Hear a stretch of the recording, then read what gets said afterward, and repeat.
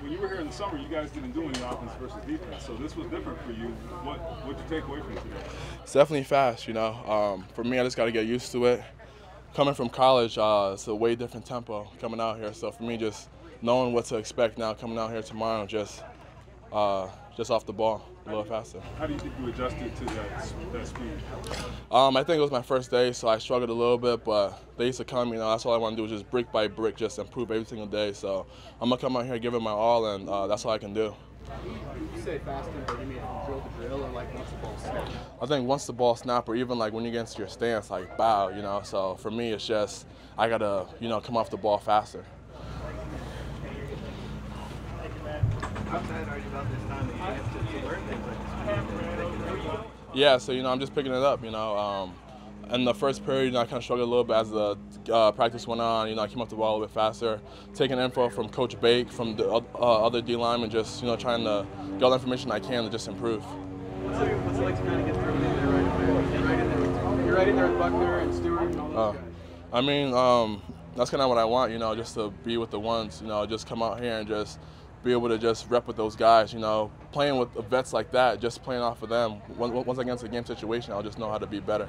What did you do in the spring that you realized, hey, the only thing I can do now is football. You know, that's what I'm focusing on now. So what did your off season look like?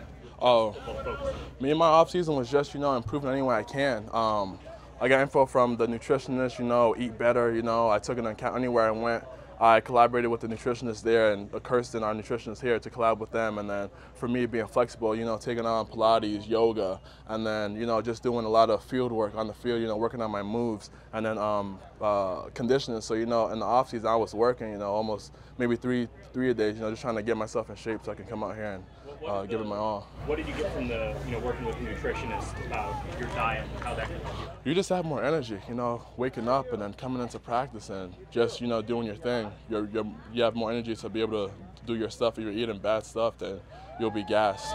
What did you have to cut out and what did you have to cut? I think for me, I'm just like naturally a big guy, so trying to be more lean and, you know, run a little bit more, condition a little bit more, and yeah, that was just me. Less carbs and stuff. Did you cut some weight?